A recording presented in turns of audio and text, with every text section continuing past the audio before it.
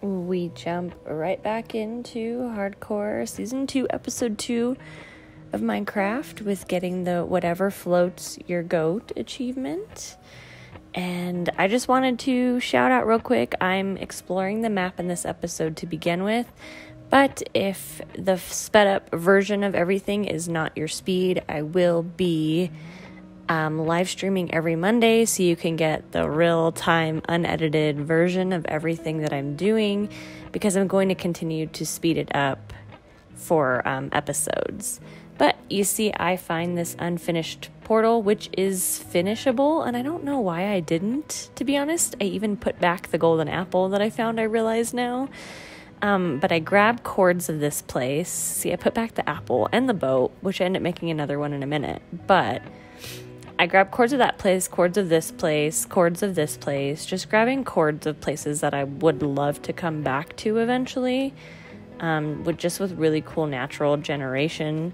And then I found, I don't know what these are, like the drowned temples, and I have to come back to grab that buried treasure map because I didn't.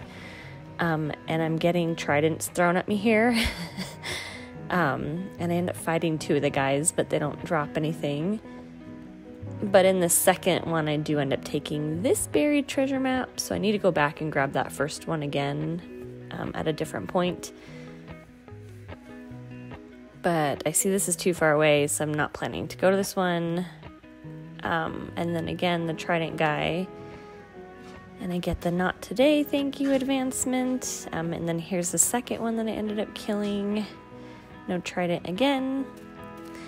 And then I hit up the moss while exploring, and I think I almost get 2 stacks of the things, the green things, and I find a witch's hut here.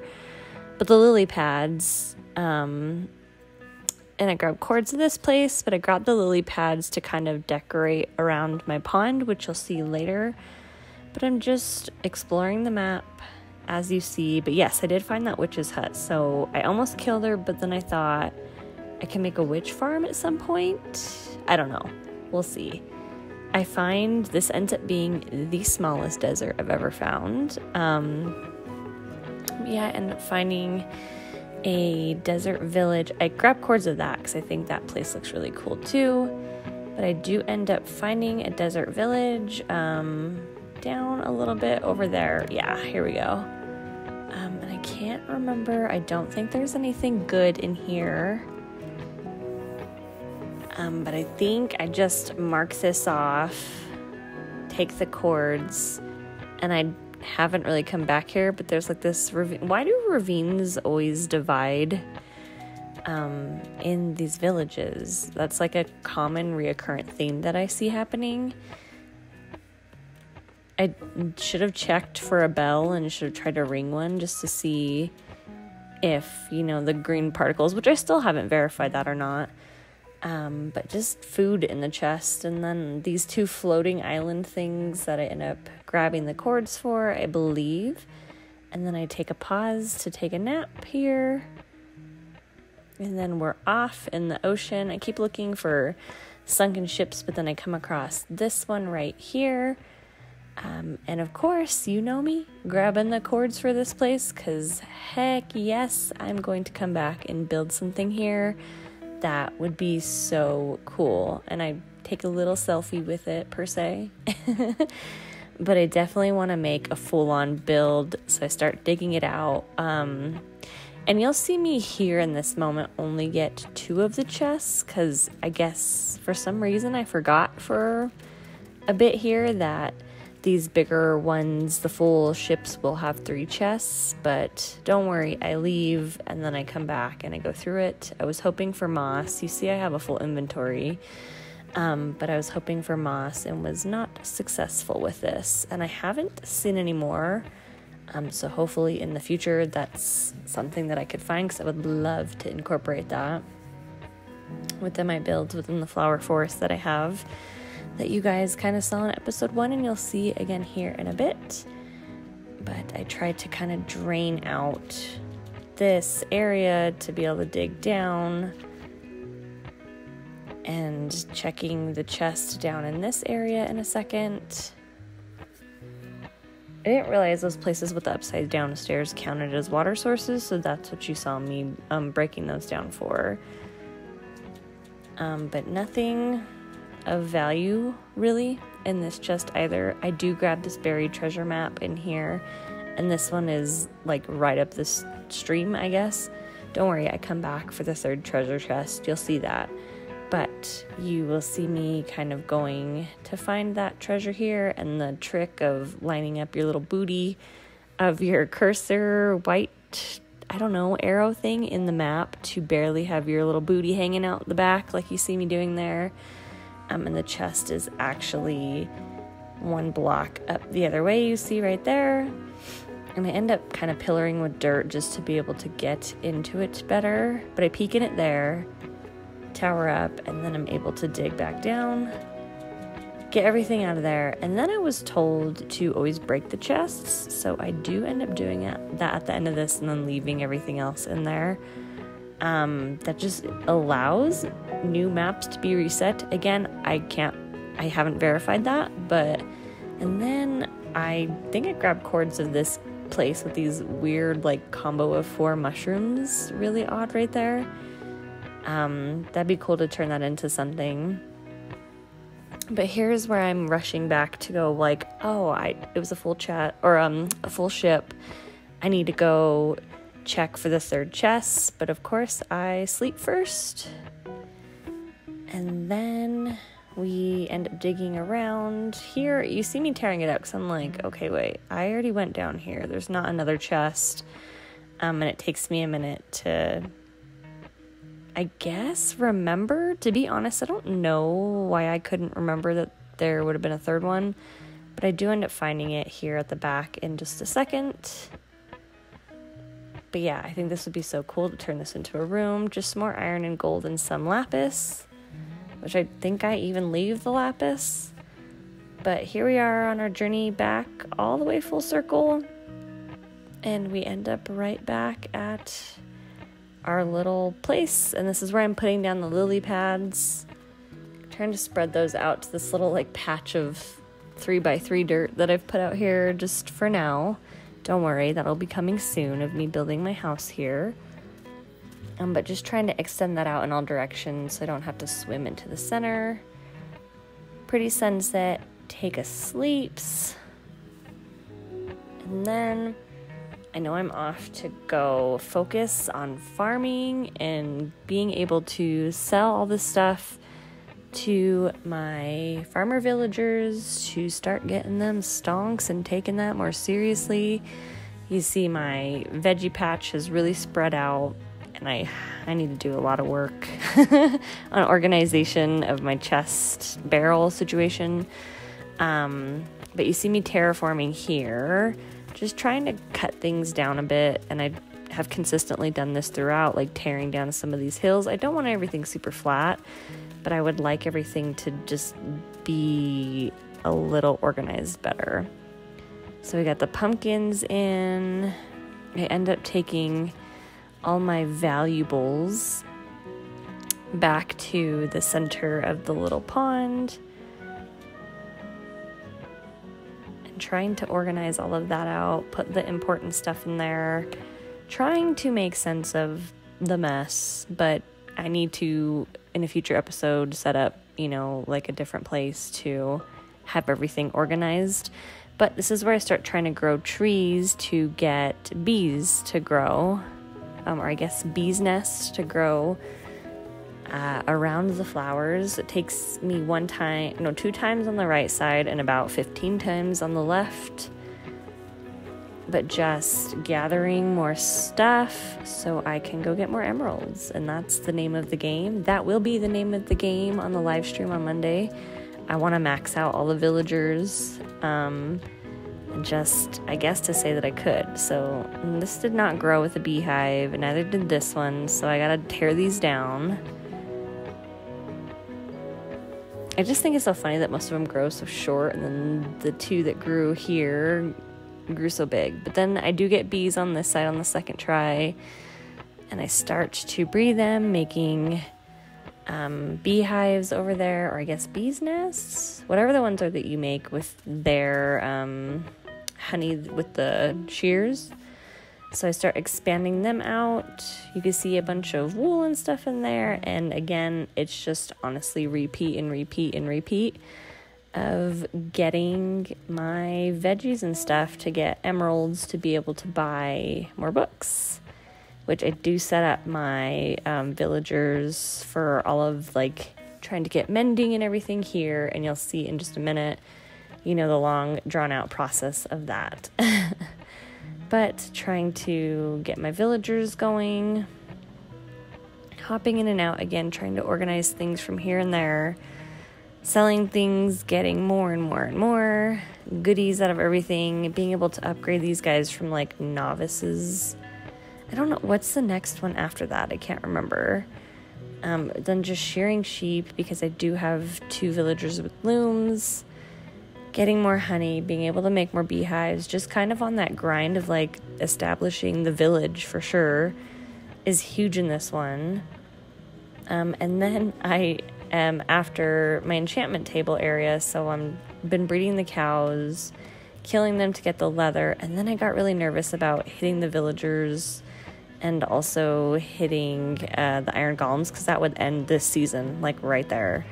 So but I am able to trade with I don't know what they're called. They have the loom. The shepherds, is that what they're called? Either way, I come out here to get wool from all of these sheep, and I do end up moving all of these sheep back into the pen that I set up back and extend. You'll see that in a minute too. But I do end up pulling all of these guys in there to just expand, and I keep breeding the bees and keep breeding them, and still hoping, but no luck on that side.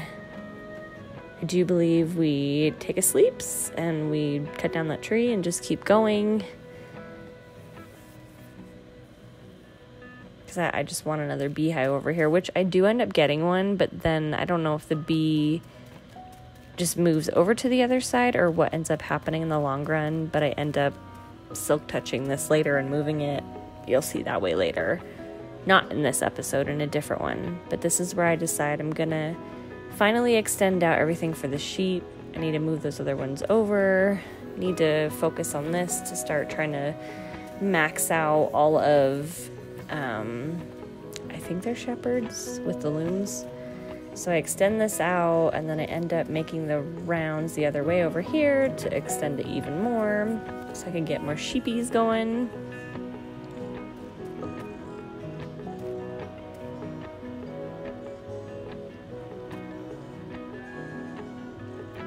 Sharing the sheeps. And then I'm working on a villager breeder here. So you see me making the beds. I smelted cobblestone for the stone here. And it gets kind of out of control, that you'll see later. I think now filming episode 4, and you'll see in the live stream, I have so many villagers that are duplicating even without tables. It's weird. I'll discuss it later. But that's what I'm building here, just to start getting more villagers. And I come over here to get wood, and I see this other ruined portal right by the house. I don't end up taking anything from here, I think. And this ends up burning halfway down since there's lava there that I didn't put out. But I grabbed the wood for something. You'll see. I, again, just edited this, but I can't even remember what I just was watching. I grabbed the wood, run back to my village over here, and I used the wood for something. Oh, I think it's because I'm making the lecterns after I chop my pumpkins, and again go through this whole process of trying to just stay on top of the farms to be able to get more emeralds, staying on top of the bees. Every time I pass by these things, I try to keep doing them to keep production going to be able to get more emeralds. But I do cut all of this down, and I believe it's for lecterns, so that way I can start getting, and I sleep inside with all my villagers. You can see I have a bunch of babies coming in.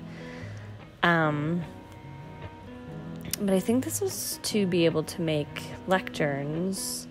Oh, but no, just kidding, not yet. This is for finishing off the roof on the villager breeder, but yeah, I'm not the best builder, but I'm hoping to improve on that skill. To be completely honest with you, it's the first time that I've ever smelted cobblestone into stone in all the years that I've played Minecraft. It's just never been a focus of mine. I've been an explorer and a fighter in survival, not a builder. So, new experience for me. But I'm trying to take it seriously, and I would love to develop the whole village and completely change it as things go along, so that will be the plan. But you see, I have 2 babies there already. And again, back to the grind of taking care of things. I do believe I grabbed my enchantment stuff here and grab lecterns and stuff, because next episode I will be setting up my enchantment area. But I grab lecterns because above, I feel like all else, I absolutely want to get mending. And so UC starts the process of just trying to get things. And none of the villagers standing around would take it. It would be like some person from all the way on the other side. There's like 10 people around and nobody would take it. Again, power 4, I don't take that. I think the first one I take is Silk Touch. That was Curse of Vanishing, like, yeah, right. Power 1, nope. And I'm like, come on, people, like, when do you take it? Depth Strider, and this was Depth Strider again, I think, on this next one. I didn't end up recording this whole thing because it just took forever. But we do get Silk Touch right there, and I buy it because, yeah, I think it's a big deal. And then I start over with the process of this next one, and I can't remember. I think I take Fortune 2, and I end up buying 2 Fortune 2 books and then making it Fortune 3 on an anvil, which I make here in a minute, which is what I make right here. I combine the 2 Fortune 2s to Fortune 3, and then again, same thing of just grinding for emeralds, trying to get all my enchantment gear together, start organizing all of that. I do chop those 2 bookshelves to be able to get more. But again, back to getting on the grind of farming, because that is legitimately one of the easiest ways, in my opinion, to get emeralds. And my villagers, I was so pumped. You could see I got a mending villager and a feather falling 4 villager. So I was so pumped about that, especially the mending.